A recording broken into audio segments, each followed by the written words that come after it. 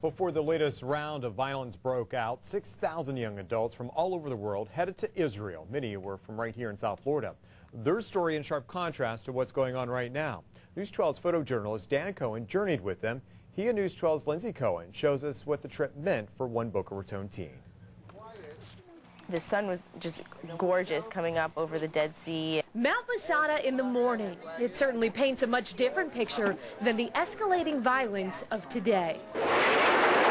But the turbulent images of the Israel-Lebanon conflict are a far cry from the dancing, joyous times that Jamie Silverstein had just a few weeks ago. The Boca Raton teenager spent 10 days in Israel, riding camels, floating in the Dead Sea, and touching the Western Wall in Jerusalem. The trip in turn touched her heart and opened her eyes. I'm definitely more aware, and I think that's a good thing because I also can say to people, you know, these horrible things might be going on, but it's still safe to go there, it's still safe to be a supporter, and I think that's important. And it is very important to the 19-year-old that Jews and non-Jews alike continue visiting Israel in the future.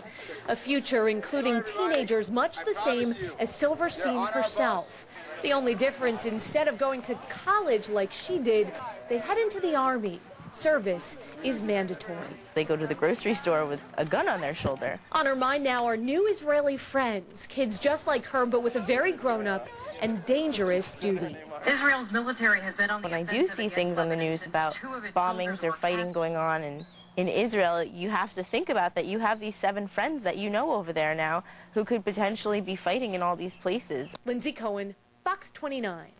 Officials with Taglit Birthright Israel program, which sponsors the free trip for 18 to 26-year-olds, say that most American groups are already back home. But the groups that are there now will not be brought home early. Instead, security and safety will dictate the places in Israel they will go.